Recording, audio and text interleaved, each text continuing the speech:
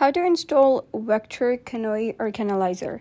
Hello guys, and welcome back to the channel. In today's video, I'm going to show you how you can install Vector CANoe or CANalyzer. So let's get started. First of all, you're going to head over, open any of the search engine, go to the search bar and search for Vector. And then you're going to scroll down and click on this one, that is www.vector.com. So simply click on it and you will be redirected to the Vector group. So here you're going to click on products and then you're going to click on products A to Z. And you will be redirected to something like this. So you're going to scroll down and search for CANoe. So we have CANoe family over here. So what you need to do is simply search for CANoe, that whichever server edition you want. So alternatively, you're going to head over to supports and downloads. And then you're going to click on download center. And once you're here, you're going to search for CANoe. So I'm going to type in CANoe, and this is the one that you need to simply click on it.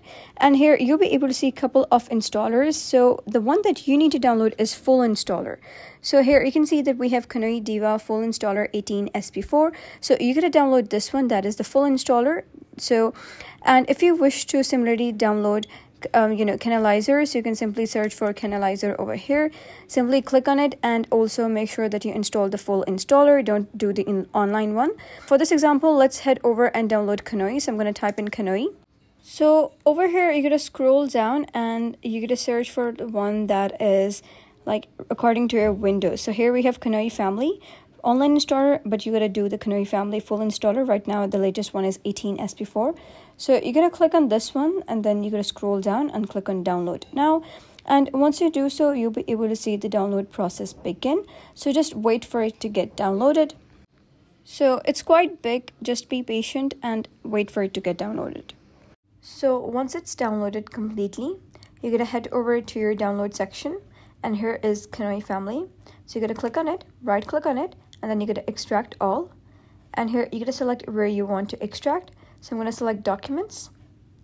And here you're going to click select folder, click on extract. And you'll be able to see that the extraction process has begun. So just wait for it to get completely extracted. So once it has finished extracting, you'll have to redirect yourself to documents and open the extracted folder. And here you're going to click on setup this. And then you'll be able to see something like this in front of you. So just wait for the installation to begin and configure. So it's going to take a while. I accidentally clicked twice. That's why it was twice.